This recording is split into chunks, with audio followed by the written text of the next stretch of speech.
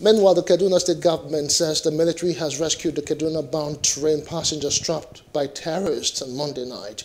In a statement issued by the Commissioner for Internal Security and Home Affairs, Samuel Aruwan, the government said information about the rescue mission was conveyed to it by security operatives.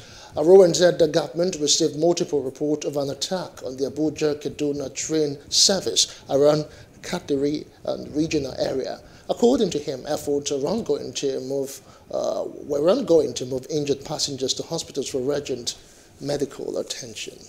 Please do subscribe to our YouTube channel and don't forget to hit the notification button so you get notified about fresh news updates.